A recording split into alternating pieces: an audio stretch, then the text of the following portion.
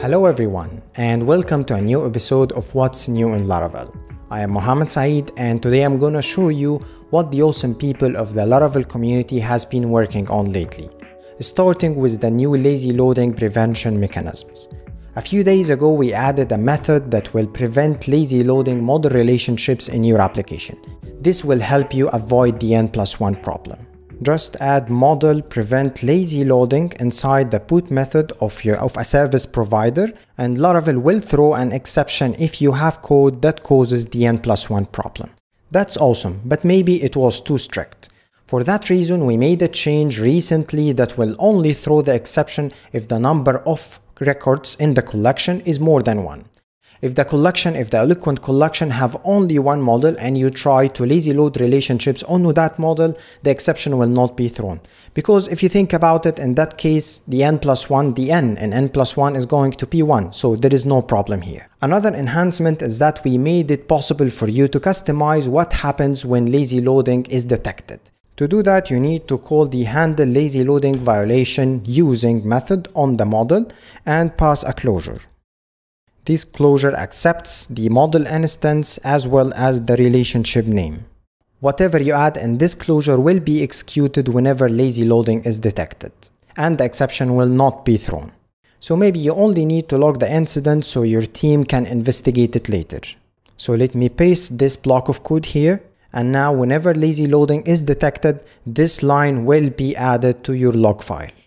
With that in hand, you can enable lazy loading prevention in production, since users will not get affected because an exception will not be thrown when lazy loading is detected. Only your team will get notified so you can fix the issue without affecting your customers.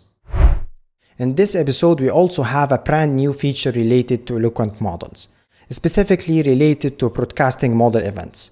Previously, if you want to broadcast model events, you would have to create a custom event class that implements should broadcast, and then you register this class inside the dispatches event model property. With the new addition, all you need to do is add the broadcast event straight to your model.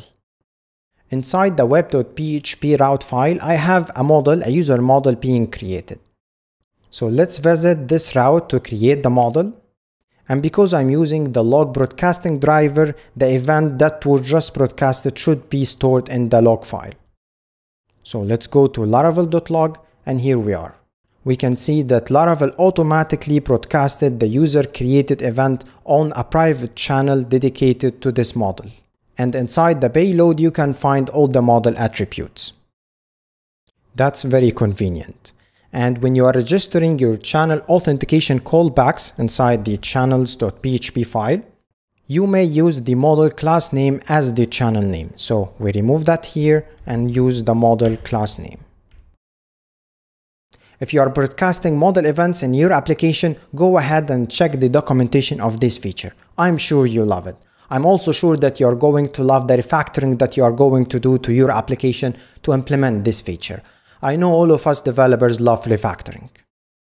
We know one of the things that makes Laravel great is that it always works on enhancing the developer experience. Even the smallest of features count. One of these enhancements is adding the new force option to the storage link command. Previously, to change the link, you would have to remove it and create a new one. No more. Another enhancement is about the db command, with adding the new read and write options. If you have separate read and write connections configured, you may use the read and write options in this command to connect to these separate connections. Finally, we have a new feature added to mailables. Let's go to this newsletter email, and now we can add a middleware function inside mailables.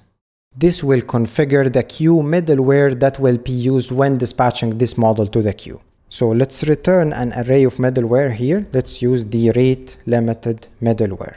And now whenever this mailable is dispatched to the queue, Laravel will apply this middleware. Now let's move to Laravel Octane. Octane is great. It makes your application run faster by running it in stateful mode. But one of the side effects of running your application in stateful mode is memory leaks. To help you detect memory leaks easier, Octane will now show you the allocated memory with each request. So let's start an Octane server and then visit the endpoint in the browser several times. Now you can see if the memory allocation is growing, which indicates a memory leak. Finding the memory leak is still tricky, but at least now you can detect that there is a memory leak in your application so you can investigate. Infinite scalability. That's the promise of serverless. And Laravel makes running your application in the serverless environment quite easy.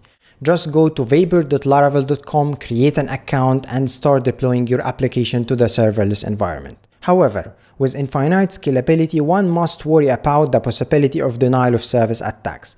But Vapor got your back. We are proud to announce the availability of Vapor Firewall rules for basic protection against denial of service attacks and unwanted pod traffic. Check the documentation to find more details about this feature that's available to all Vapor customers.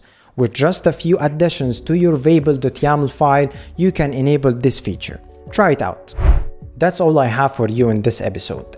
Make sure to check the Laravel blog at blog.laravel.com to find more information about what's new in Vapor, Forge, Envoyer, Spark, and everything Laravel.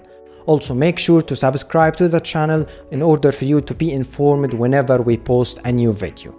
Thank you, have a great day, and happy coding.